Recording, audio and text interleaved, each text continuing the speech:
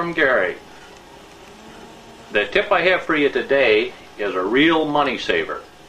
And as you know, to get a salmon mount, it costs a lot of money. Well, my way is an alternative that'll save you big dollars. You don't have to go to the taxidermist and pay that hard-earned money to get your fish mounted. What you do, you simply take your fish and you keep them in the freezer. And when you know you have company coming over, you simply take the old fellow out, wrap some string around him, he's good and solid, and you hang him on the wall. You can hang him wherever you want. And you wait till your guests leave, you take them off, and you put them back in the freezer. Nothing to it.